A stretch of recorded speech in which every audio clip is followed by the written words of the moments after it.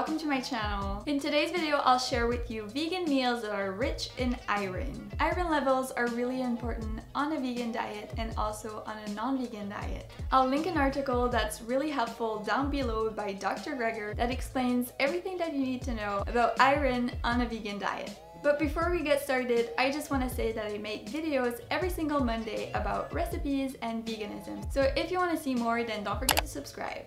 Before I show you the recipes, I'm just gonna list some foods that are really high in iron.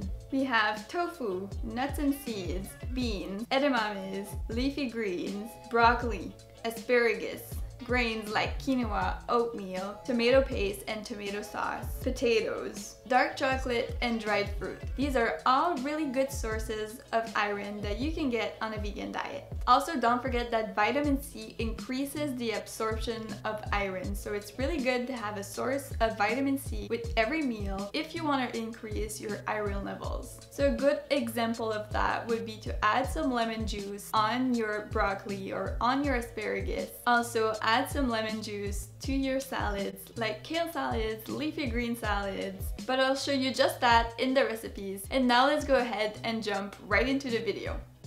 Let's start with this barbecue chickpea Buddha bowl.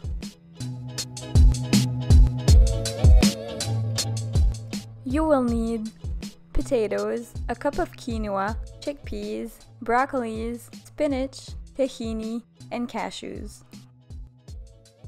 In a pan lined with a silicone tray, add your potatoes and your broccoli.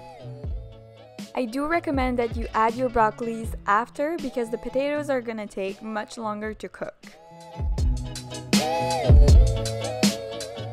Then you want to drizzle them with some olive oil and add them to the oven at 400 degrees Fahrenheit. Leave the broccolis in for about 20 minutes and the potatoes for about 45 minutes. In the meantime, we're gonna prepare our barbecue chickpeas. Add your chickpeas to a pan to let them cook in some olive oil. Then you want to add your spices. I'm adding some barbecue spices with some garlic spices, and then I let the chickpeas cook for about 15 minutes. Now you're ready to assemble your Buddha bowl. All of the ingredients that I used in this recipe are really high in iron. We have quinoa, potatoes, broccolis. We also have chickpeas, which are a really good source of iron. And I of course added some spinach for some leafy greens. And I added some cashews, which are also really rich in iron. Now I'll show you how I made this maple tahini sauce. In a small bowl, add 2 tablespoons of tahini, 1 tablespoon of maple syrup, and to help with the absorption of iron, add 1 tablespoon of lemon juice. Lemon juice contains a lot of vitamin C, which is essential to help with the absorption of iron. This Buddha bowl is packed with wholesome ingredients that are essential to boost your iron levels. This next meal is a broccoli and asparagus salad. For this you need pasta, tomatoes, broccolis, asparagus, spinach, red onions, and hemp hearts. To a pan on medium heat, add a splash of water to cook your broccoli and your asparagus. I'm adding some lemon juice to bring out the flavor, but also to increase the vitamin C and the absorption of iron.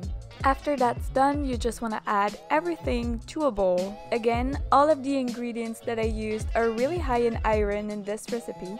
I have some whole wheat pasta, which is really high in iron. I have some greens. I have some asparagus with some broccoli and some lemon juice. For the dressing, I'm adding some balsamic vinegar. I'm also adding some hemp hearts, which are super high in iron, and that's also going to be a good source of protein for our salad. This salad is loaded with healthy sources of iron and vitamin C, and it will help to increase your iron levels.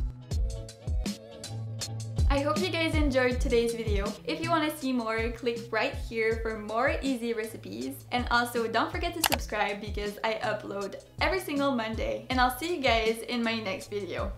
Bye! Flying high like a bird in the bees. buzzing, buzzing, and we're humming, humming, and we're loving, loving.